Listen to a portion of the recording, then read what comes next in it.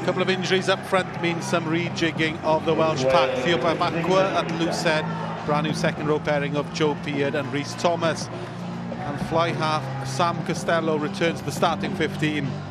His Pro 14 experience will be needed to steady the ship that has rocked quite heavily in the last two games. As for England, well, they've made 3 changes to the 15 that started against Ireland. Lando Bailey returns at fullback. Wing Tom Roebuck starts his first game of the Championship. And there's a newcomer at loose head. Finn Baxter wins his first under-20s cap. Good. Next door to the Principality Stadium, and England are one step away from the Triple Crown. And immediately there's a penalty to the Welsh. A real early start for points on the board. Sam Costello would have sat on the bench last weekend frustrated to have seen Wales throw away a victory. And he started with purpose. Alex Groves, South African born, been so influential in the lineouts for England. And this topsy is where this Simon White can be so dangerous. Absolutely, it's been a very potent weapon for them all through this tournament. No doubt again tonight. They'll be thinking opportunities like this, 5 metres out.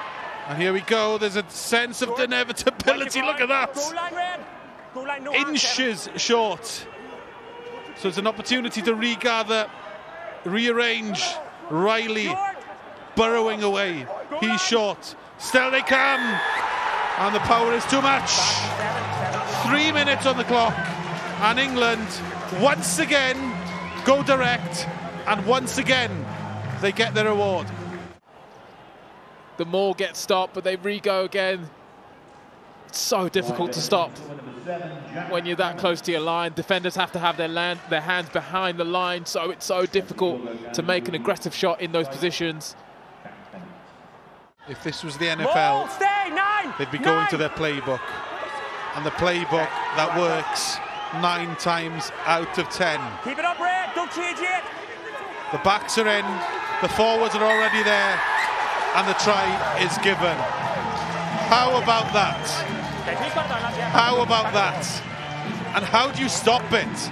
That's the question. Brilliant, brilliant play. Nice and low at the back. Really controlled, really good drills. Worked on time and time again in training, and England crash over for their second score, and Riley gets yet another one. He's given the word to his centres. If he gets the ball, they'll go for something. And they do get to use some space. Big hit in midfield by Evan Daniel. Cowan Tuipulotu looks to slow things down. Illegally so, taken quickly, and there's nobody going to stop Van Portfleet. Welsh defence napping. 3rd try, and that was clinical.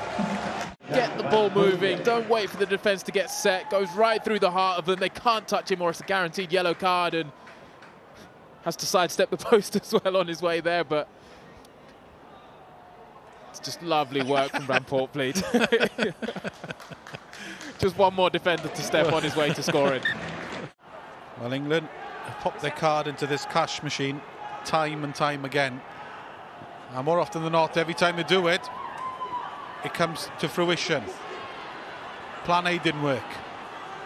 Now it's an opportunity to regather, replan, reassess, but stick with the power of the forwards. Round the corner comes Richards. He's that short. Now they put width on the play. And it's a walk-in. It's a walk-in on the far side. Relton with a try. England with a bonus point. Clinical. Lovely carry there right into the heart. You can hear the call coming for Van Portfleet to spread it out the back. Missed pass, and it's a walk-in for Relton. Too easy when you got the extra man and you're that close to the try line.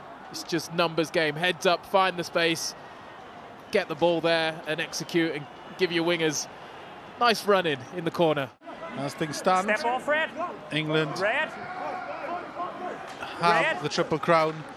The Championship is more or less served on the plate. And if they beat Italy, the Grand Slam will be theirs too. grows so often the foundation of England's positive play, and Riley, No, don't go in. busy as ever, 5 tries in this championship. It's there. You've pulled him over. Clement, who's been quiet in this game, but if anything, he's not needed to do too much. Holes everywhere in the Welsh defence. No, no.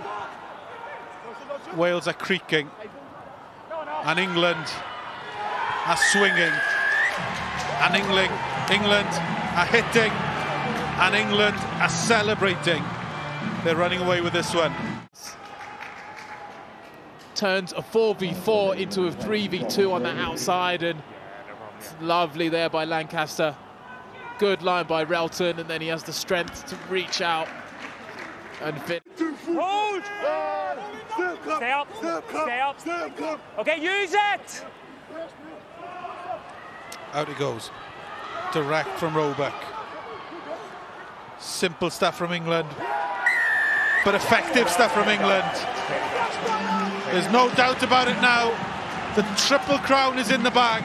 Pretty sure they've scored more times than they haven't, and again, in the end, all a bit too easy. That pressure just keeps coming. 2 phases is all it took. England back to the tried and trusted. The rolling maul. Same ball. And it's fitting that this game ends with a pattern of play that's been so punishing for Wales. With that rolling maul, 5 metres out. Great drills all round, brilliantly executed, and even when they get knocked backwards, the ability to spin, to keep that composure. Runaway train down that blind side there. Merrigan crashes over. You're not stopping him with that much momentum, and England sign off with another 5-pointer. Couple of days recovery now, and they know all eyes are on that final game. Huge prize at the end of it if they get things right. But it's been a great performance by them. Emptied the bench as well. Huge experience. Everybody getting a shot. Full credit to them for the performance. It's been great. And that's it. Final whistle blows. England completely deserve their victory. By far the better side. 1 more point and they'll win the Six Nations Under-20s Championship. Victory against Italy and they'll be Grand Slam champions.